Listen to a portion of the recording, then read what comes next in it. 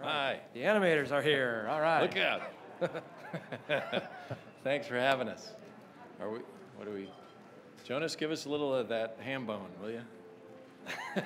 No. Do we, answer questions? Yeah, I see questions. Thank you. There we go. Thank you. Thank you.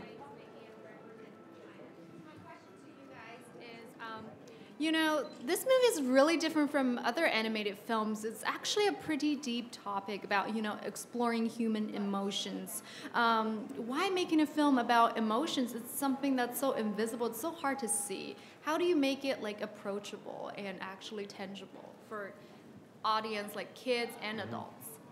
I think the first thing that attracted us to it was the fun and the comedy of emotions as characters. These guys could be strong, opinionated, louder than real life. That just seemed like what animation does best. Kind of like, we also referenced the Seven Dwarfs, who are like these turned up characters. But as we got into the subject, we realized, man, this has some real depth to it.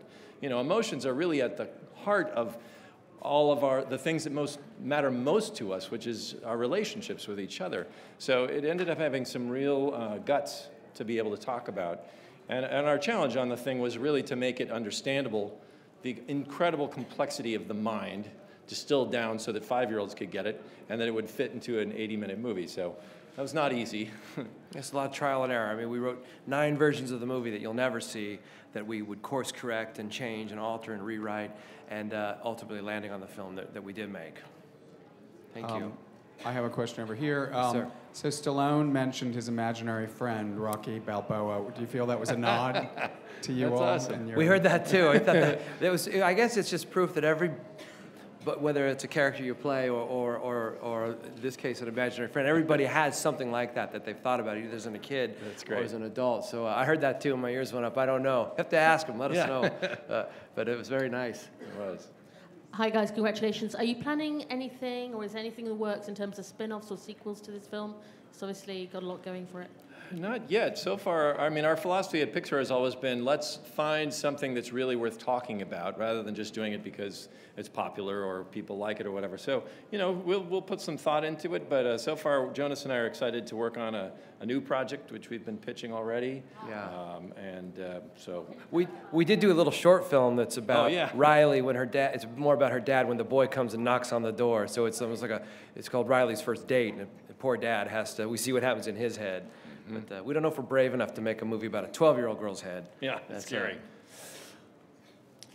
Hi, gentlemen. Chris, GMA Philippines. Fortunately, Ronnie Del Carmen couldn't be here tonight, co-director, but he's Filipino, and obviously the Philippines are going crazy right now that they won. Yeah. What do you want to say to the Filipinos that are just excited that they had representation here at the Globes and won tonight?